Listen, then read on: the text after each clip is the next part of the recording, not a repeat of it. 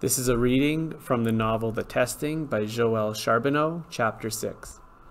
I take deep breaths. I force my legs to move. All the while, I'm wondering, if this room from my father's subconscious is real, what else is? If my answers today don't make the grade?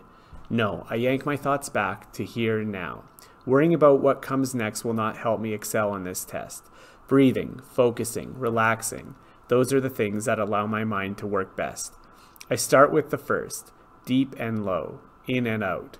I finger the yellow pencil sitting on the desk, and out of the corner of my eye I see Thomas watching me with concern.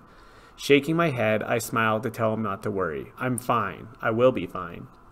While I wait for the test to begin, I take in the other members of my group. There is only one other girl in the room. She has long red hair, and fabric of her black dress is in perfect contrast with her pale skin. Her back is rigid, her eyes forward. The boys are no less focused. 2 blondes, 1 redhead, 4 with varying shades of brown, and Thomas.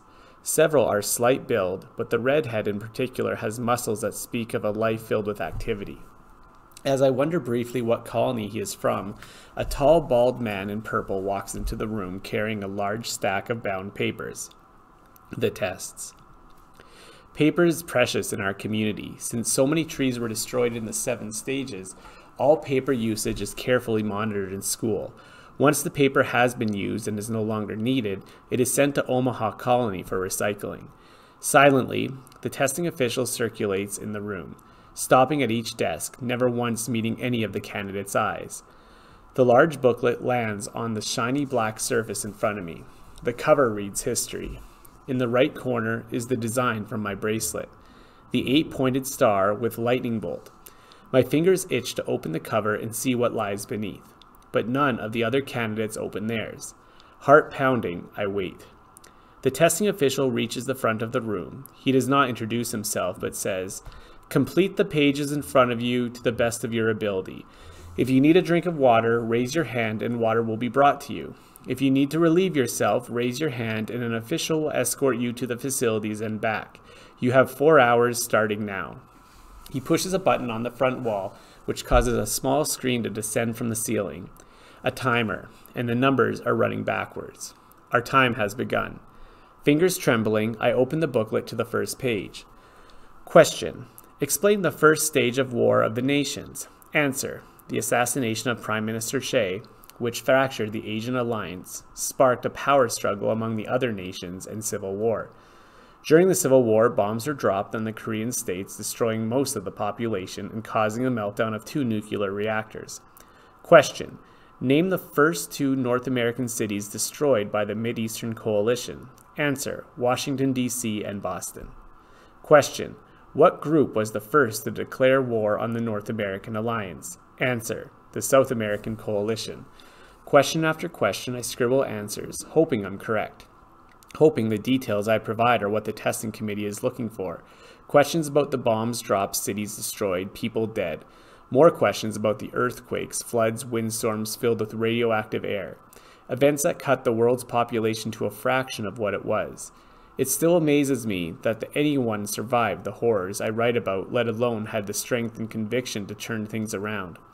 I answer questions about the man from 5 Lakes who created the process to purify the rivers. More about the woman who genetically crafted grass hardy enough to thrive in the earth. Questions about people in the world struggling to find their way back from the brink of destruction. I look up at the clock. 3 hours have passed. I roll out my neck, trying to free the knots, flexing my fingers that have been clutching the pencil so tight. I contemplate asking for a glass of water and decide against it. While water sounds good, I don't want to risk losing precious minutes visiting the bathroom. Not while there are questions still to be answered. Names, dates, foods created, technology lost, failures and deaths. All the happenings that contributed to me sitting in this chair, taking this test. My eyes are tired and fuzzy, but I force myself to focus, to answer as many questions as possible. I flip to the last page when a loud buzzer sounds. Time is up. Please close your booklets and put down your pencils. The officials at the door will escort you upstairs to lunch. My leg muscles are stiff.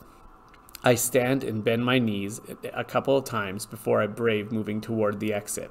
By the time we get up to the dining hall, My muscles are feeling more limber, but the idea of sitting down again has zero appeal.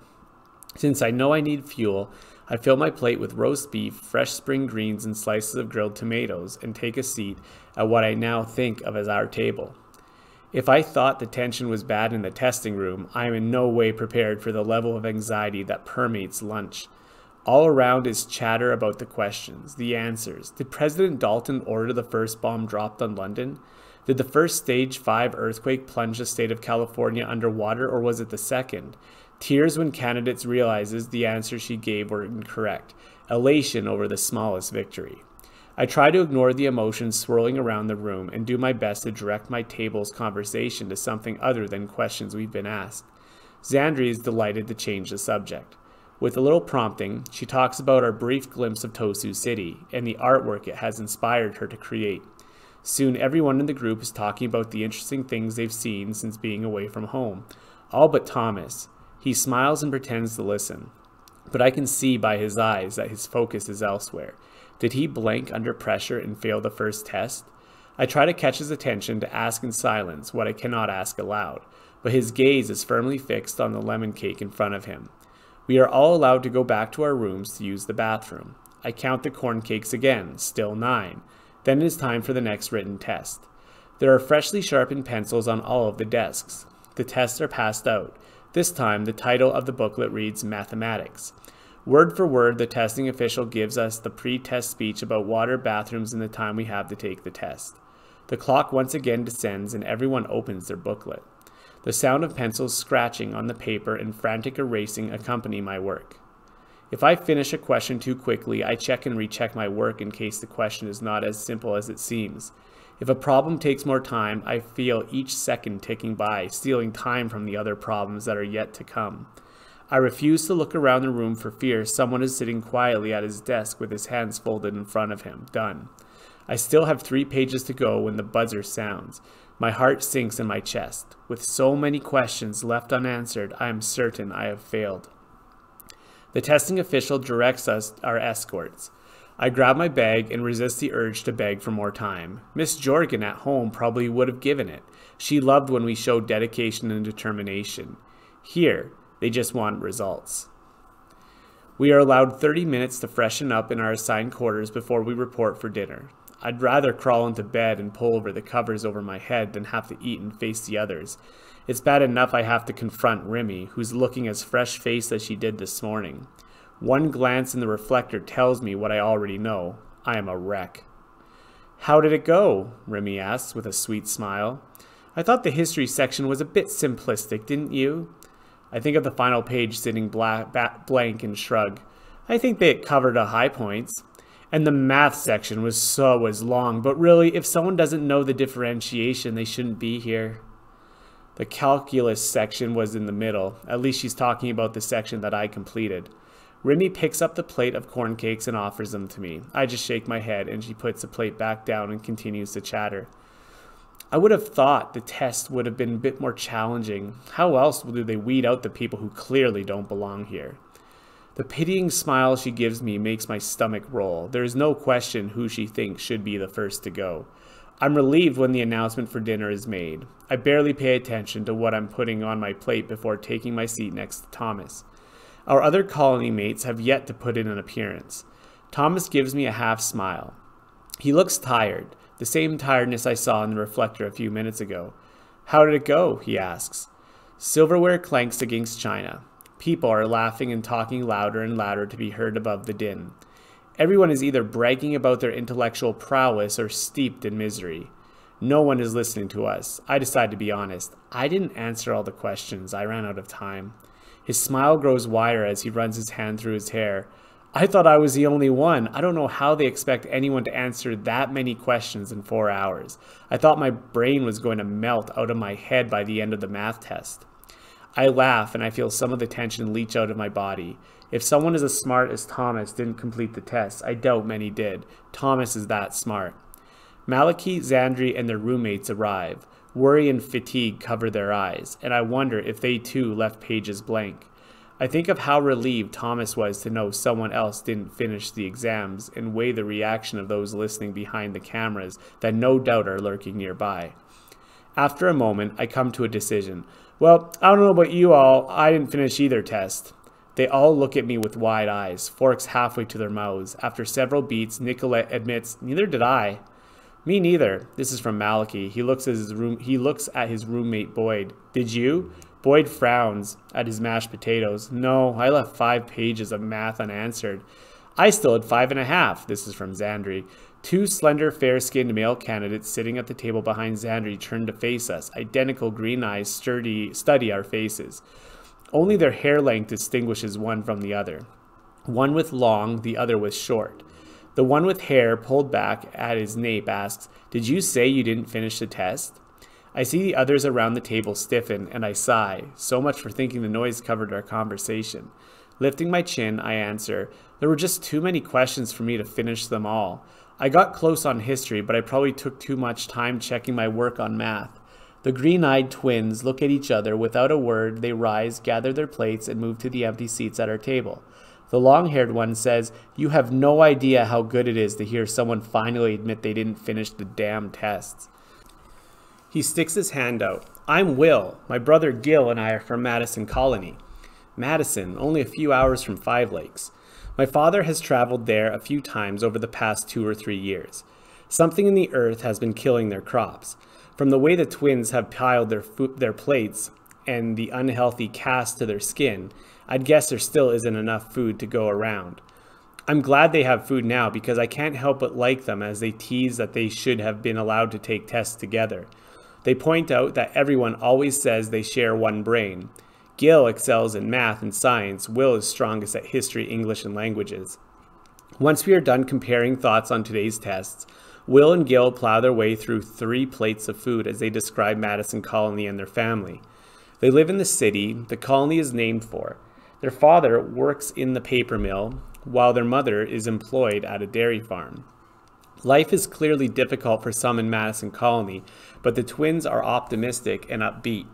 They regale us with hilarious stories of their attempts to milk a cow and their own family's difficulty in telling the two of them apart until Gil took pity and cut his hair.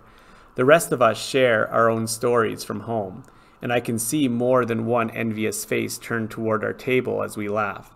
The laughter feels so good. It brightens our moods, eases the tension in our bodies, and replenishes our spirits.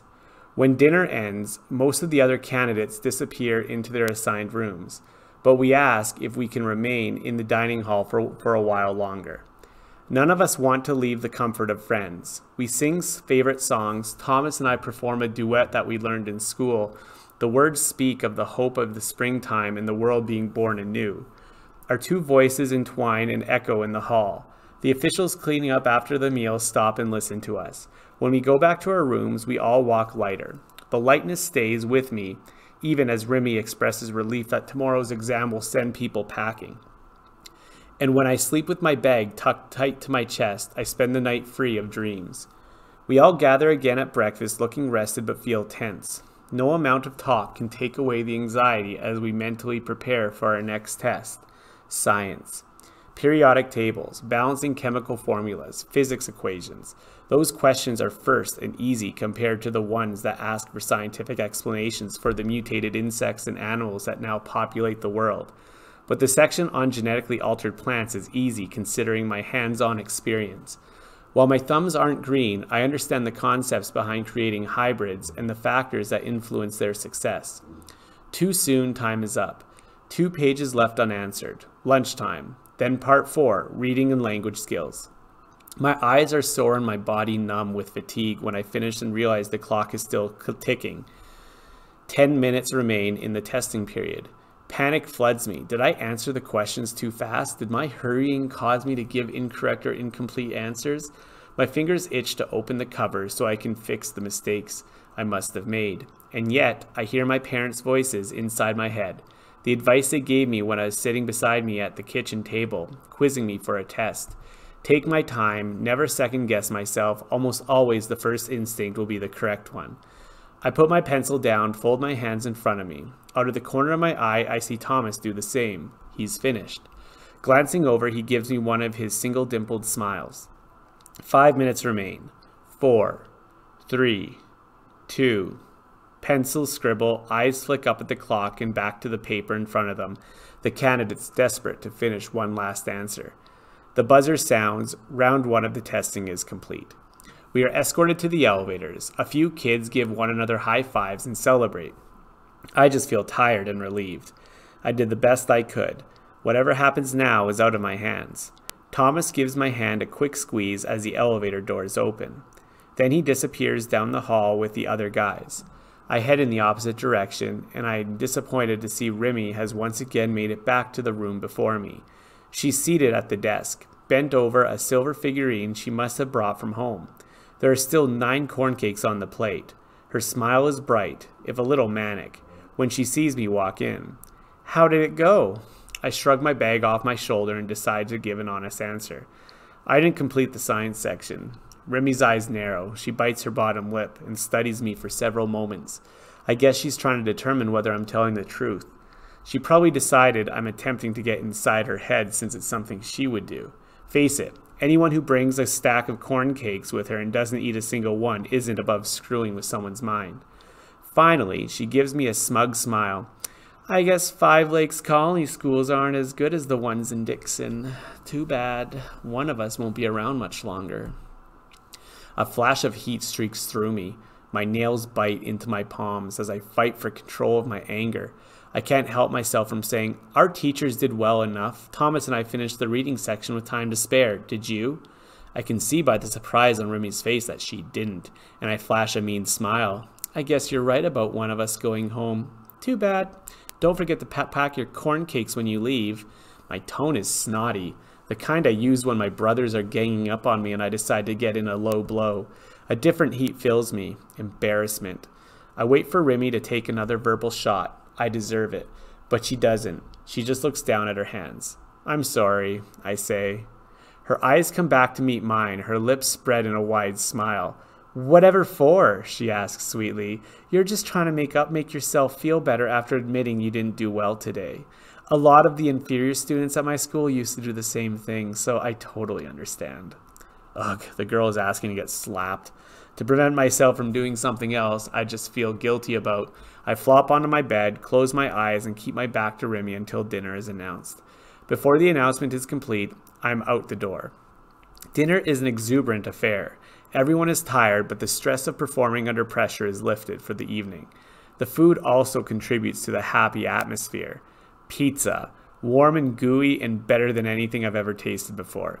I eat 6 slices. Xander gets the twins telling jokes, and we are all laughing as the loudspeaker hisses and crackles to life. Valencia Vale, please report to the hallway. Thank you. The dining hall goes silent. My heart slams in my chest. Have the testing officials already decided I failed?